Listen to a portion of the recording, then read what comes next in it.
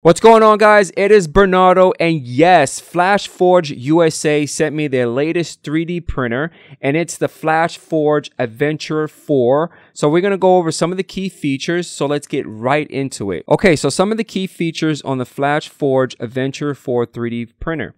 So it can actually auto adjust its build plate, fully enclosed print chamber, which pretty soon when we do the unboxing, you're going to see it. It has a magnetic, removable, and flexible build plate, making it extremely easy to remove your 3D prints. A time-lapse video function. This is awesome for us videographers. It comes with a HEPA air filter system.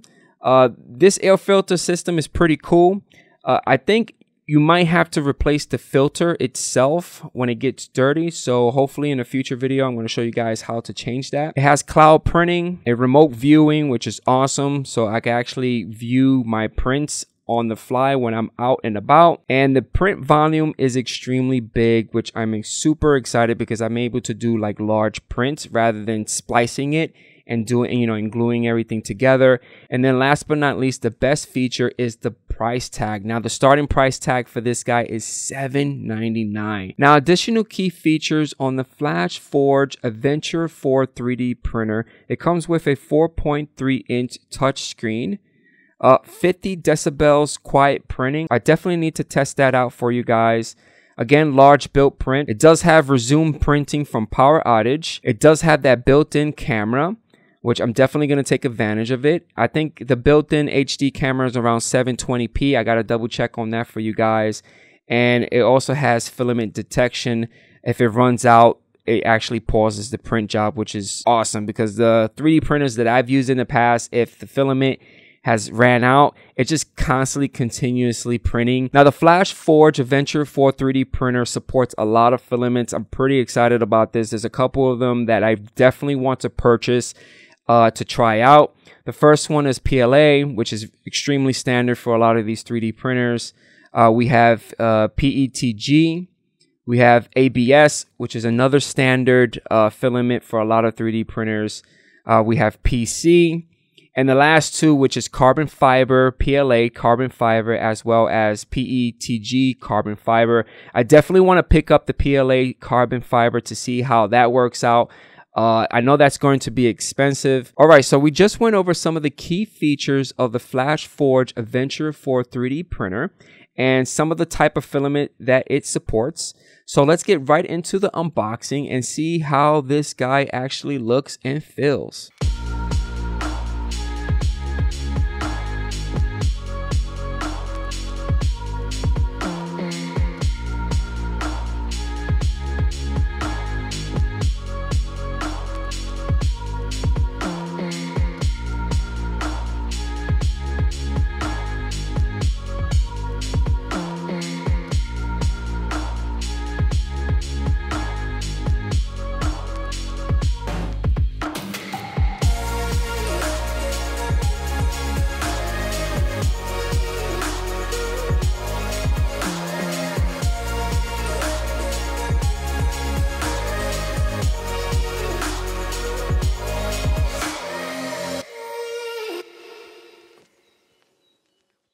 All right, so what comes inside the box? We have 1 kilogram filament red.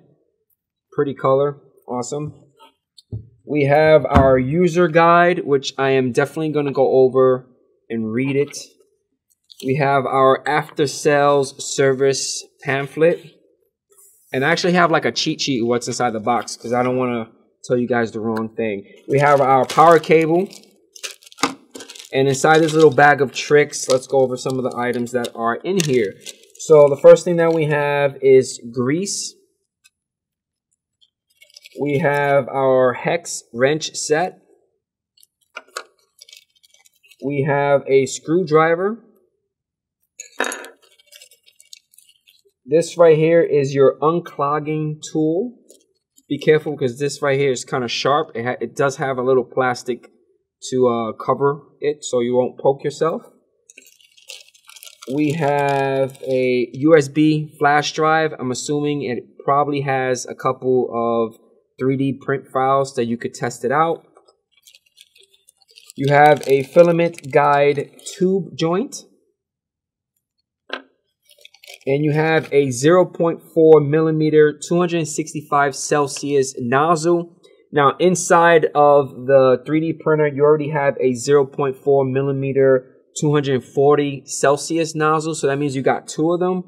So that's pretty awesome. Good deal. I'm telling you, retail price of $7.99 with all this stuff. This is phenomenal. Now, if you have the machine, you know, facing you to the point that you are looking at the entrance of where you insert your filament, right? You got a couple of ports. You have a Ethernet port. I'm assuming you can actually hook it up to your network. That's awesome. You have your power button and as well as your power port. So this is where you insert your power cable, which I'm going to power it on pretty soon. And on the front side, you have that 4.3-inch touch screen. Awesome. And then you have a USB. This is beautiful. Oh, I'm super excited. So I'm going to power it on, turn it on. All right, so I inserted the power cable inside the power port. I'm going to turn this guy on. Woo! Cool. I'm so excited. This is actually the first, I would say, professional 3D printer that I got in the lab. I've had other 3D printers in the lab, and they were the worst. Okay, that's pretty fancy. Awesome.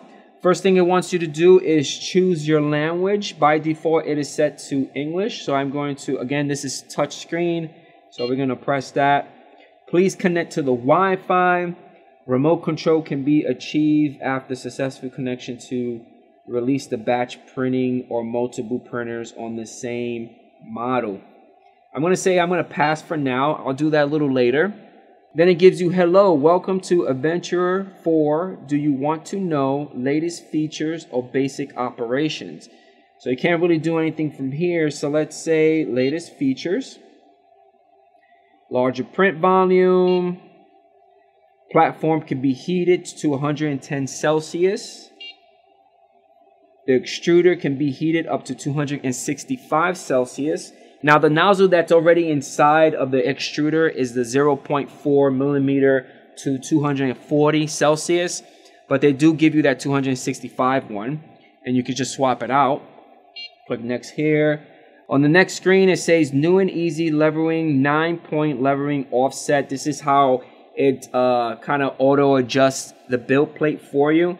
This is extremely important because I hate the whole doing it manually with the nozzle and the piece of paper. That's just a headache. So let's click next there. On the build plate, you have that magnetic flexible platform, which is awesome. Click next. New extruders. You got different nozzles.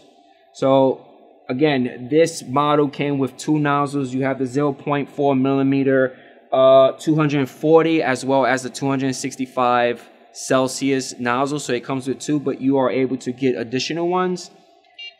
And printing speed is up to 150 millimeters per second. Ooh, that's pretty fancy. Is time-lapse video supported? Click next. Resume printing, no worry about powering off. Last one. Sleep after standby, saving energy. Go on. All right, so the last step is to kind of balance out the extruder.